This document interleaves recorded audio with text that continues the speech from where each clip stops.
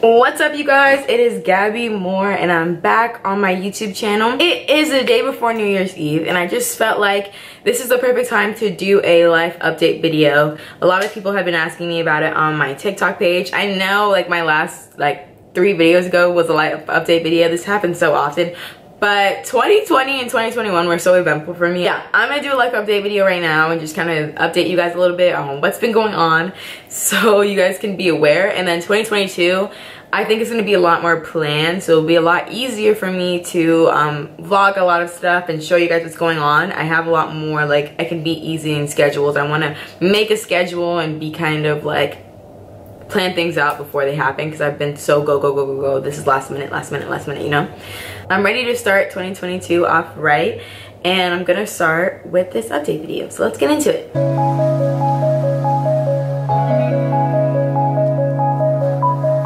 Last time you guys saw me was I think it was before my birthday.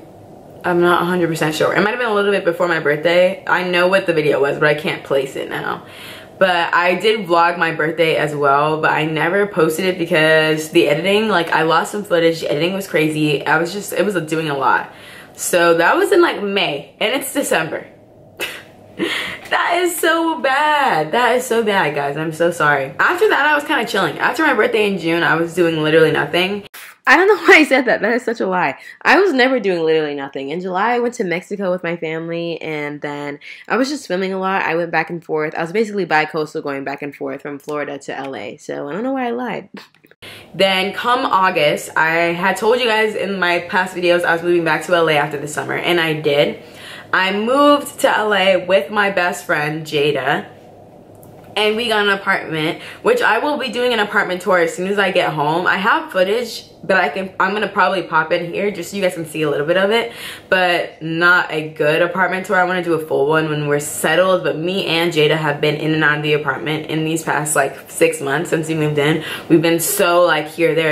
It was hard to settle down and make a video for you guys, but we're definitely gonna do one. I wanna do one with her where I show you guys our friendship and kind of where we're at and what's going on in our lives, because me and Jada are so close. I would genuinely love to show you guys our relationship, because our relationship, I'm so grateful for it. She's literally my sister, and I met her 2 years ago. We look so similar, and I feel like when you guys see her, you're gonna be like, what? But we look really similar. Everybody already thinks we're sisters. We're literally not. We met 2 years ago, but we're close as sisters. We're as close as sisters. Literally her mom has a picture of me and her on her desk, and my dad it's just there for her. We're basically sisters at this point. We take care of each other, and we're always there for each other. So I definitely want to post with her soon. So those 2 upcoming videos, or I think I'm gonna make it 1. I think I'm gonna make it an apartment tour / get to know us / best friend tag video thing. So I moved to LA, and I was filming, if you look at my Instagram, there's a show called Girls Night with Maddie Monroe. I filmed that with Maddie in August. It was such a fun experience to film that show with her. I'm gonna put clips in. It was such an organic show. We got to really be ourselves and show you guys and talk about a lot of sensitive topics, and that was good for me, especially because so much was going on. I felt like that was very easy for me to be open and speak on it with my friends and be lighthearted about what's going on. So I moved in. It was still crazy. I could not film when I was moving in because I was filming Maddie's show with her, so that was literally a lot going on. That was just August.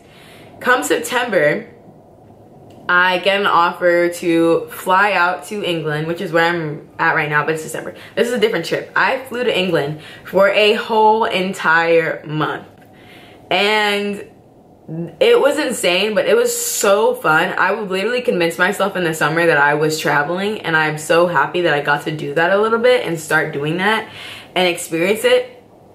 So I came here, and I also went to Paris for 2 days, and it was such a fun trip. So this is where it gets juicy.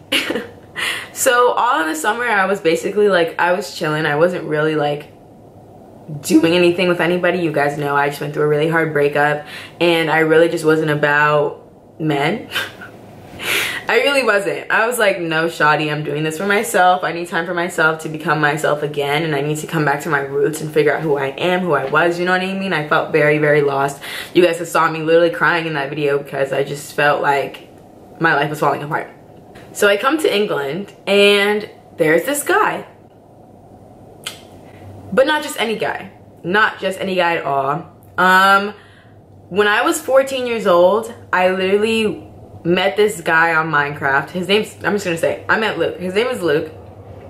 I met him on Minecraft when I was 14. And we dated online until I was 16 years old. Like, but I never ever met him. Like the whole 2 years. When I was turning 16, I had this plan to like basically bring him to America, and right before then, I don't know, I was a savage. I was a different person. I don't know.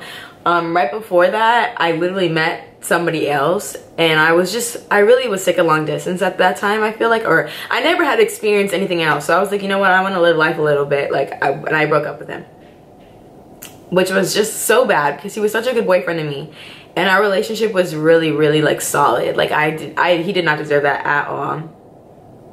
So yeah, I broke his heart and I continued with my life, you know, and I didn't look back. I never regretted it. I felt like it was the right decision and all of that. We weren't even in contact. He had a whole nother girlfriend, and obviously I was dating Andre in that time, and we just like were on different pages. He actually hated me, just to put it out there. He actually hated my guts because I broke his heart. He had me literally blocked. So no, if anybody wants to say like, oh, like he was like you were with him the whole time, no, that wasn't the case. I told him I was coming because I dated him for 2 years and we never met. Like, why wouldn't I want to meet him? Also, he had broken up with his girlfriend like a year before. You know, I never had an intention to like be with him or anything, but I was like, yeah, I want to meet him. Like, what? I've known you my whole life, and well, I knew you, but like he knew me for a very long time. You know what I mean? We've known of each other, we knew each other. So I was like, yeah, I want to meet you. So I come, and he is just the sweetest man on the planet. I just don't know how else to explain it. I get here, and he had planned this whole like dinner and stuff. He made it such a big deal. Literally, I'm no joke. I get to dinner with him, and he hands me his phone, and he makes an entire video, like a slideshow of everything that happened in our relationship when we were 14, like when I was 14. So he just like, I literally started crying. I've never had somebody do something that sweet for me in my life. Like, Luke is such a different type of person. He is so sweet and just so giving. Like, my whole family, everybody like can see it now, and I can see it finally because I'm not a child, and I can tell that he's like a really special person. From then on, like, we still weren't talking. We were talking, we weren't dating or anything. It wasn't that serious. It was just like us really like taking it like, oh my gosh, I'm finally meeting you, like this is crazy. So yeah, the whole time I was in England, I was in here for an entire month. We didn't see each other that much, but towards the end, because he had a job, so towards the end of the trip we really were together kind of often because he had like a break. So he came, we hung out hella, and we just got super close. I don't think we just got super close. I feel like because we dated prior, we were basically refreshing each other of what we knew, and I can't lie, our old relationship was really serious. I feel like he knew already when we re-met, like everything about me from when I was younger. So it was like we were just rekindling what we had before. And then I don't know where we got to this, but I decided, I was like, you know what, like, you should come to England, you should come to LA. And like, he really wanted to see it. He's never been to America in his life, and he just had the time. So I was like, come, like it'll be so fun. So after my month-long trip in England, I head back to America, and like literally like maybe 3 weeks after that, he comes to LA. So I get back and I'm just like chilling, you know, like I'm just trying to focus on myself. I was still, oh my gosh, I can't even explain it. I was so hesitant. I was like, no, I need to focus on myself. I've been doing too much, like pushing him away so hard, and just like I had so much anxiety because of it. I was like, no, I don't want this right now. Like I felt like super trapped. I felt like I'm moving on too fast. I need time for myself, you know what I mean? But I don't know, something about Luke and just our past, like I'm not even joking, Luke knows me in and out from when I was way younger, from when like he knows my core almost, like he knows me when I was in Florida, he knows me, he knows the real me, you know what I mean?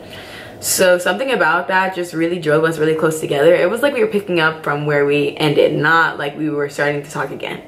So he really just grounded me, and he's also like such a sweet person. As I said, he really just like gives his all and makes sure that like I feel good and I'm okay and my anxiety isn't too bad, and he just really cares for me. So when he came, like we were just on a really good, like it was just a vibe. I showed him all over LA. I basically rediscovered LA all over again.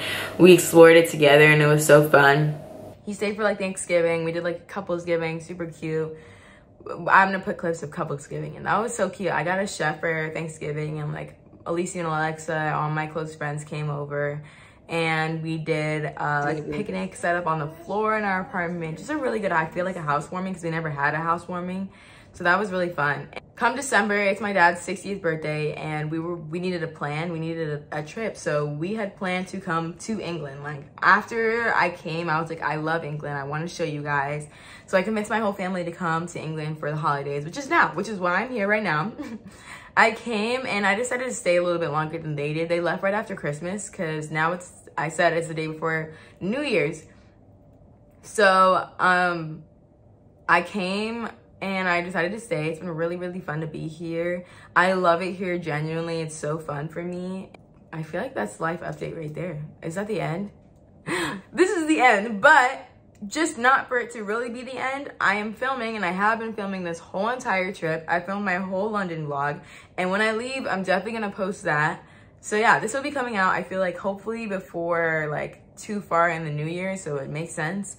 But then right after I post this, I'm going to be posting my London vlog, my London holiday vlog. So yeah, for now, I hope you guys understand, or you guys are a little bit more updated on what's been going on in my life and what kind of happened. I know a lot of you guys are seeing my TikToks and you're like, what do you mean? She moved on, man. Like, I love you guys so much. Thank you guys for the people that have been supporting me and all of this and are happy that I'm happy. I'm happy that you guys are actually supportive of me and not doubting me. For the people that were assuming the negative or just coming for me for my decisions, like, please just don't be negative about it. You don't really know what was going on. You don't know how I'm feeling. You don't know how your comments are affecting me or anything like that. From my past relationship to this relationship, like, you only know what I put out there. You don't know everything. So these comments won't really affect me because I know you don't know me. You don't know what's going on. Since you guys only see what I put out, I'm okay with it. So if you want to have a negative opinion on something that you're just really assuming, you do you. I don't even want to come off as mean. Like, I don't even pay attention to the negative comments. I really do appreciate, and I watch the positivity coming from you guys, and I love you guys' support, and I love how much you guys really are in my life with me, going through things with me, and I love hearing you guys' opinions about it. Let's get to a great year, guys. Let's have a great year. Subscribe so you can be a part of my 2022 journey, which I literally have no idea how my 2022 is planned to go, but I'm sure it's going to be a lot, very eventful and very fun. And stay tuned for the London vlog. Love you guys. Bye.